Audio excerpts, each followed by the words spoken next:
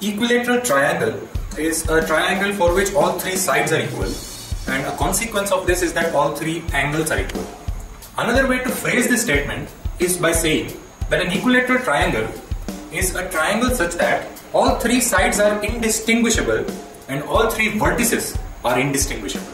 Three identical sides and three identical vertices form an equilateral triangle. You go one step further and you get a square in which you have four identical sides and four identical vertices. Vertices are of course the points or the corners at which the sides meet. One step further you get a pentagon, five identical sides and five identical vertices, and then a hexagon, heptagon and so on. There is no limit to the number of shapes you can construct with completely identical sides and completely identical vertices. This is the case in 2D. We can repeat the same analysis for 3 dimensions. In 3 dimensions, you can construct shapes, but if you just construct it from lines and angles, then the shapes that you obtain will be 2-dimensional. If you want to construct a 3-dimensional shape, the simplest example I can give you is a cube. A cube does not just have lines and vertices, it does not just have sides and vertices. A cube has edges, faces and vertices. In 3D, these equilateral solids, as we call them, or the more formal technical term is platonic solids, named after the philosopher Plato. These platonic solids have all identical edges, all identical faces and all identical vertices. Now in 2D there are infinite possible of regular polygons, which mean that there are infinite possible number of polygons for which all vertices and edges are identical. But in 3D, there are only 5 possible platonic solids or regular solids. What are these platonic solids? The simplest one of course is the cube, which you all know. The remaining 4 are a bit more complicated and we'll look at them in this video. Also, we will look at why is it that only 5 platonic solids are possible, why not more than 5, especially why not infinite like in the 2-dimensional case. These platonic solids or the 3D versions of regular polygons can be classified based on the shape of the face of the platonic solid. For example, again coming back to the simplest cube which you all have very well heard of. The shape of the face of a cube is a regular quadragon or a square, right, with all sides equal and all vertices equal. What about equilateral triangles? Can we construct a cube but made of equilateral triangles? In fact, we can construct 3 of them. We can construct 3 shapes containing all identical faces, all identical vertices and all identical edges using equilateral triangles as the faces. The first one is a tetrahedron. It's called a tetrahedron because tetra means 4 and hedron means face.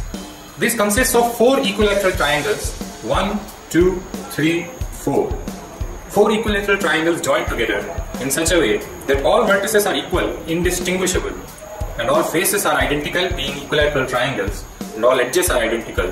You cannot distinguish one from the other. The second one is called the octahedron.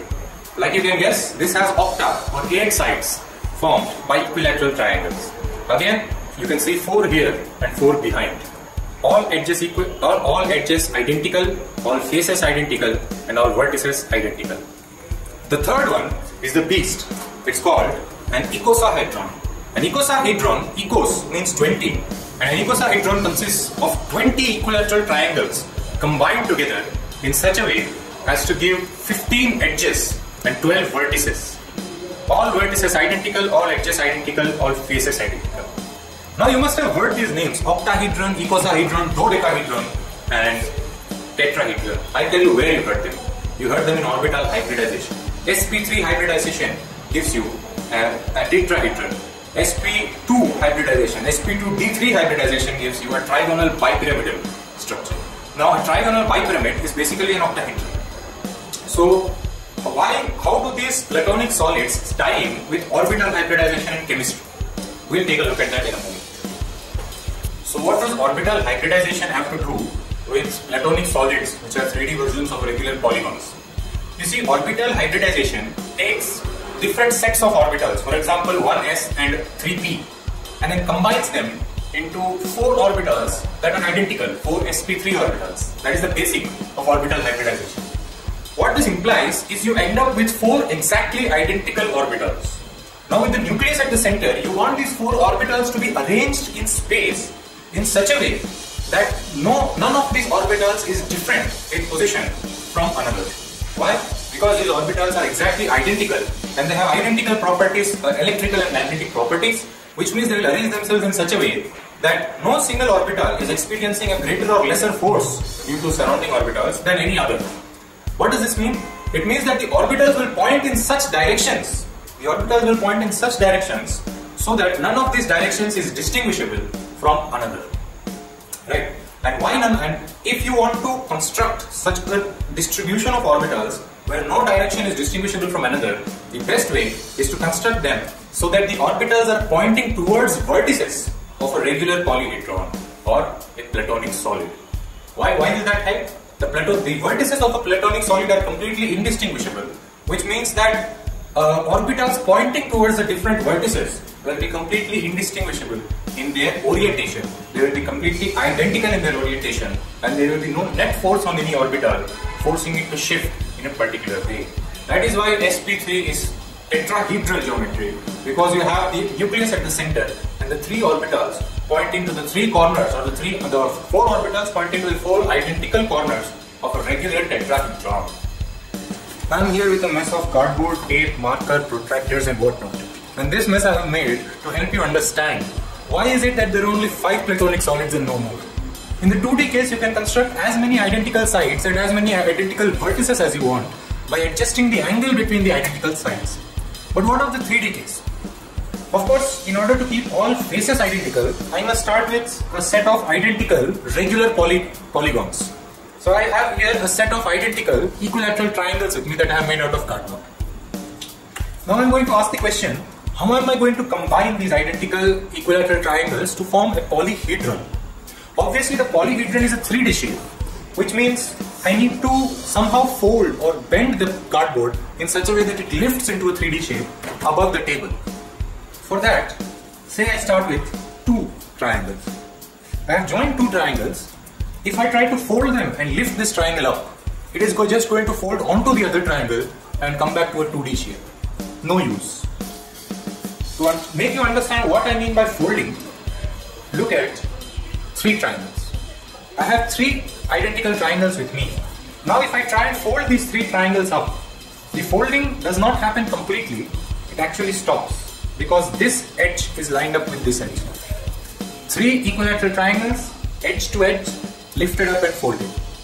If I do this, I get the skeleton of a tetrahedron. It's just that this one side has not yet been filled. This one face has not yet been filled. So a tetrahedron is produced by lining up 3 triangles and then observing that this point is empty because there are no triangles on this side. So to fill up this point, we fold these 2 triangles up and line up so that this point is now surrounded on all sides by triangles. Now, what else can I make with triangles? Say I join another triangle into this series. Now this point is again surrounded by triangles, but there is a gap. We try to close the gap by folding up the triangles. To show you how this works, I am going to tape them up, which will make it easy for me to handle them. Now I am ready to lift them up and join these 2 open edges. And if I just balance things carefully, you can see that these 4 sides have formed a square. And I get the top half of a octahedron. And so an octahedron is formed by closing triangles around the point such that there are 4 triangles around each point. 3 triangles around a point is tetrahedron, 4 triangles around a point is octahedron. What if we go one step further and make 5 triangles around a point? Again a bit of tape for stability.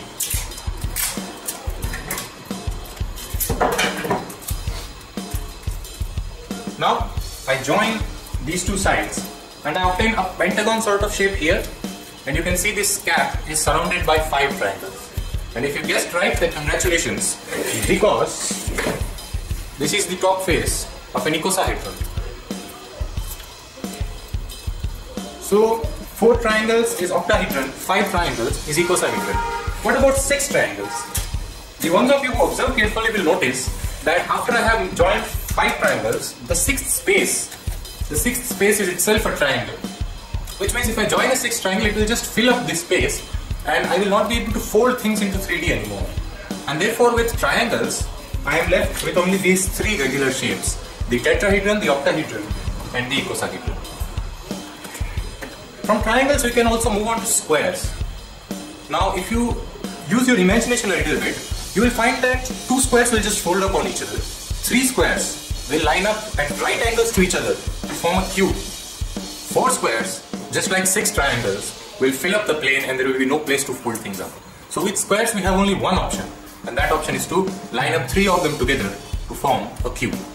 The next shape is a pentagon. We have done triangle, we have done square, and now we go on to pentagons.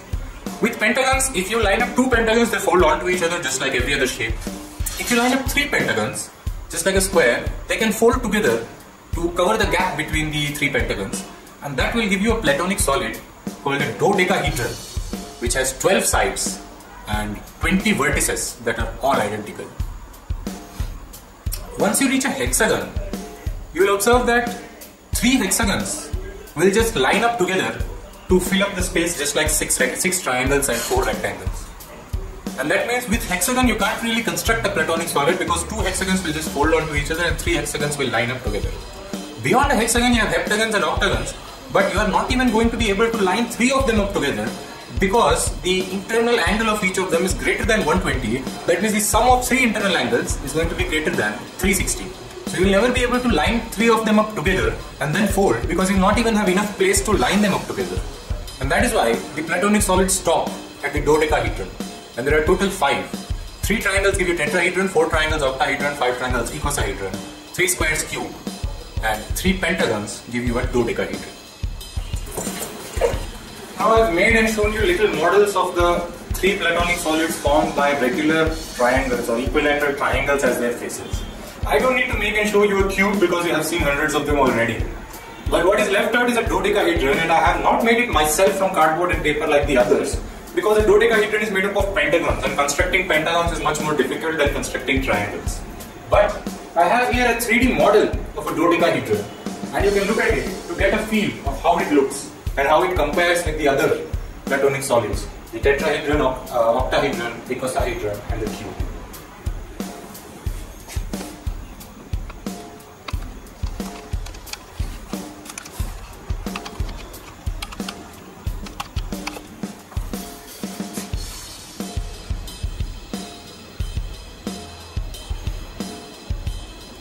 Looks beautiful, doesn't it?